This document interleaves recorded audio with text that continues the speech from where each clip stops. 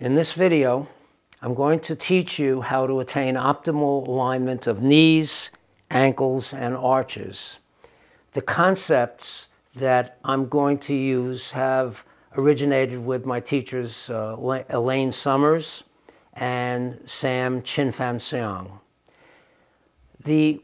I notice when I'm outside all the time, I see people where their feet are out and their knees are caved in. And that's called pronation.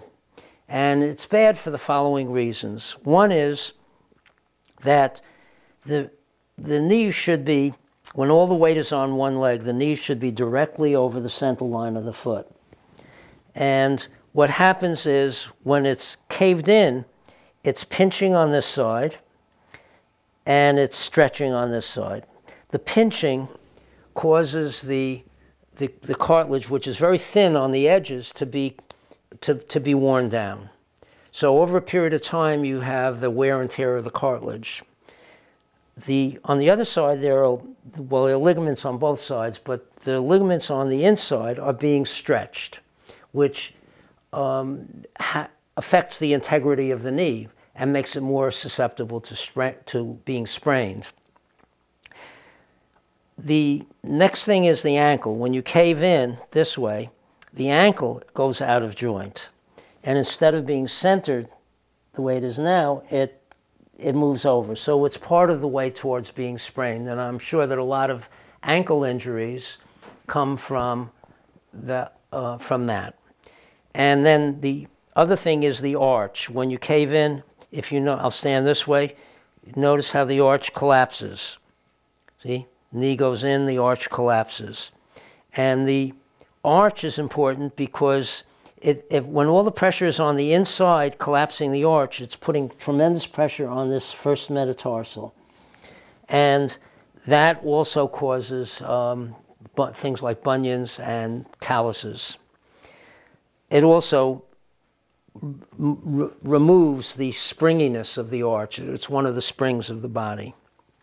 So here are some exercises which I've learned and have evolved from things I learned from my teachers.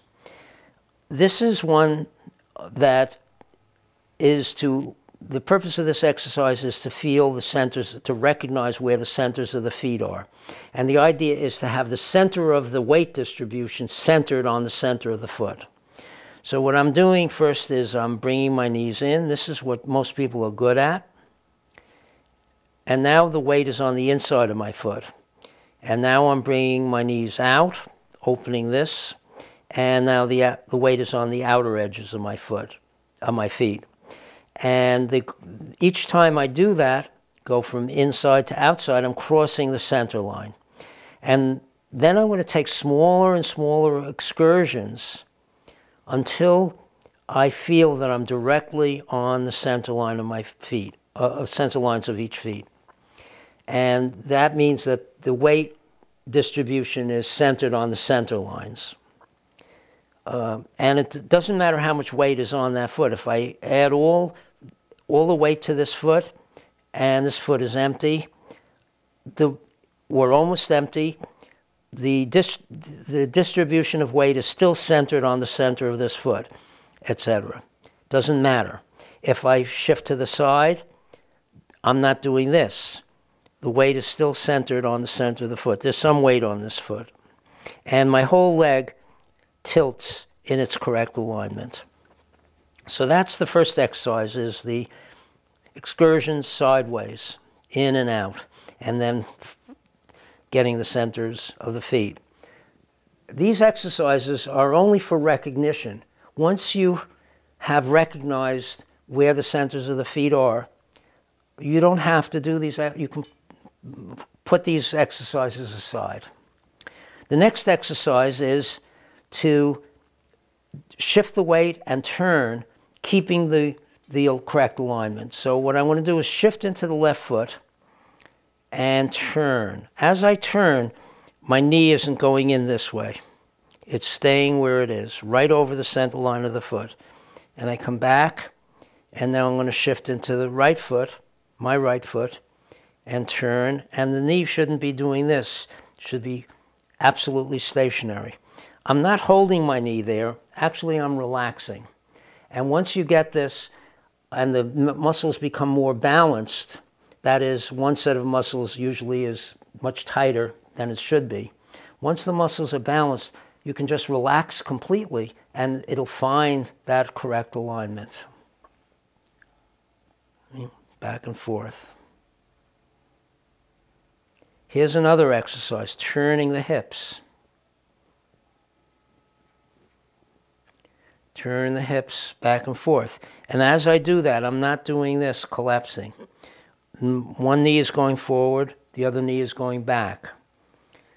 And that's the goal in this exercise. At the beginning, you may have to use your eyes and your analytical mind to know that you're doing this, but eventually you won't even have to think about it because your body will recognize how to do it. And your subconscious mind will do it.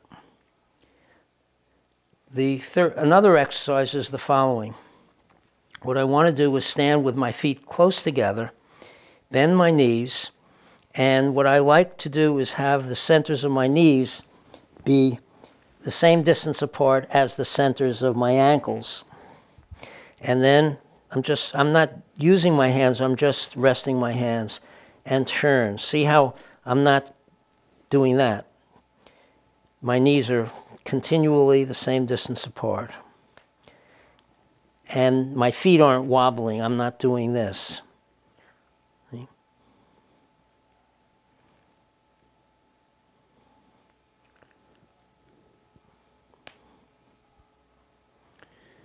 So that's the goal. Thank you.